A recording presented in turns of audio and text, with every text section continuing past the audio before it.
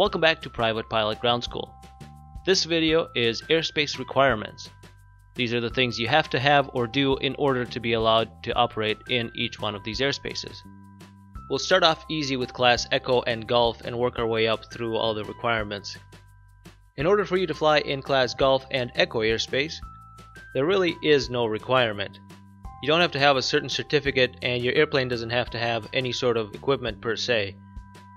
In other words, if you're a student pilot, you can fly in Class Golf and Echo airspace, or maybe you're flying a weight shift control aircraft and you don't even have a pilot certificate whatsoever. You can do that in Class Golf and Echo airspaces. Class Delta, on the other hand, does have a few requirements. For one thing, you must be at least a student pilot in order to operate in Class Delta airspace.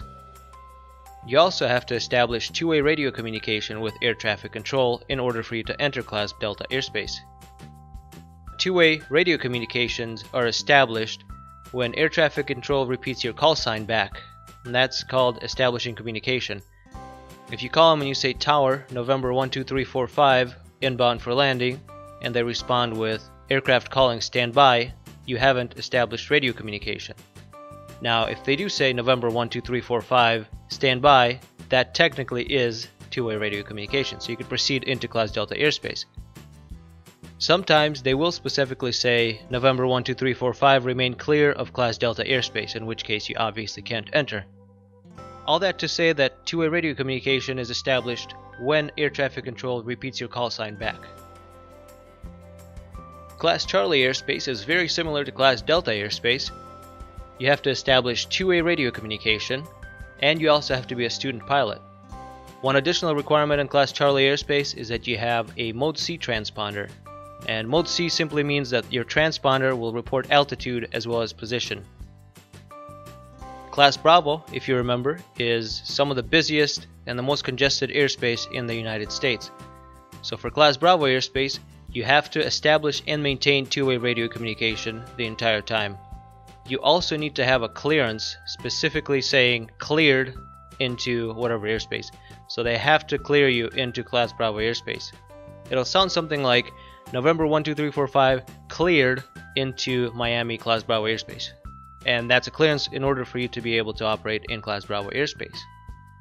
Not only that, but you have to have a private pilot certificate at a minimum, or you could have a student pilot certificate, but you have to have an endorsement from your flight instructor in order for you to operate in Class Bravo airspace. Keep in mind that there is a list of Class Bravo airspaces where student pilots are not allowed to fly solo, and that list is in Part 91 subsection D. Personally, I would avoid Class Bravo unless you're at least a private pilot and maybe you have somebody go with you. It's very busy, congested, and confusing. You also need a Mode C transponder in Class Bravo airspace. Remember that Mode C veil that we talked about, the 30-mile ring around Class Bravo airspace? Inside of that 30-mile ring, you have to have a Mode C transponder.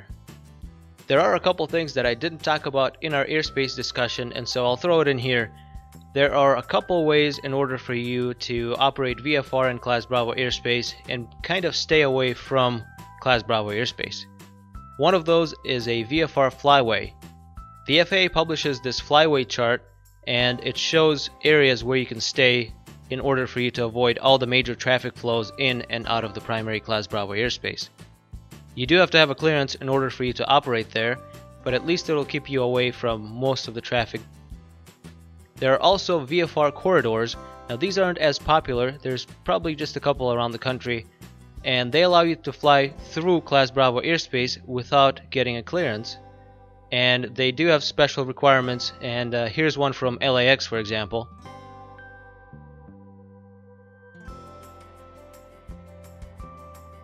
The FAA did establish transition routes, and those are a lot more popular. They're the double-sided arrows that you'll see on the chart.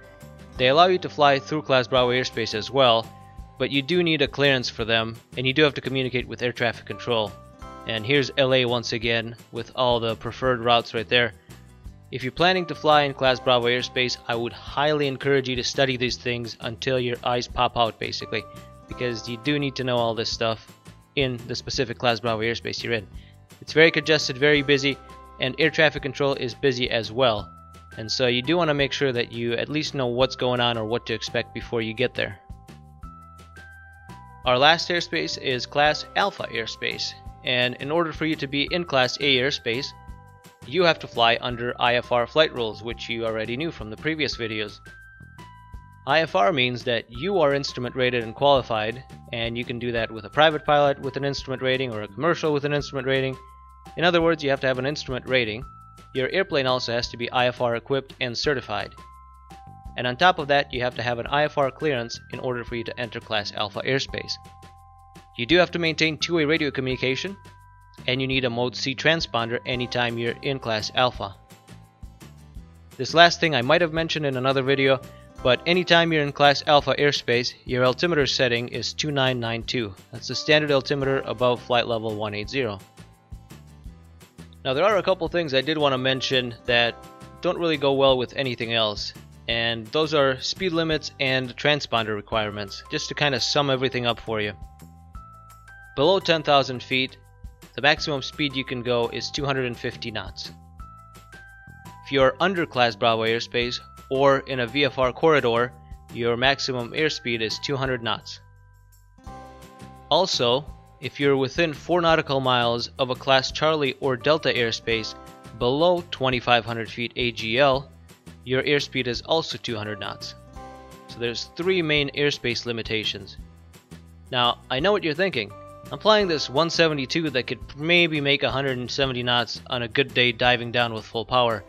Why do I need to know these speed limits? That's a really good question, and a really valid point. And until you start flying bigger airplanes, it really doesn't make much sense. When I take off from a Class Delta airspace, for example, we take off, we accelerate to 200 until 2,500 feet AGL, then we accelerate to 250 until 10,000 feet, and then we climb at about 290, 300, 310, something like that, until we get to cruise and we speed up even more.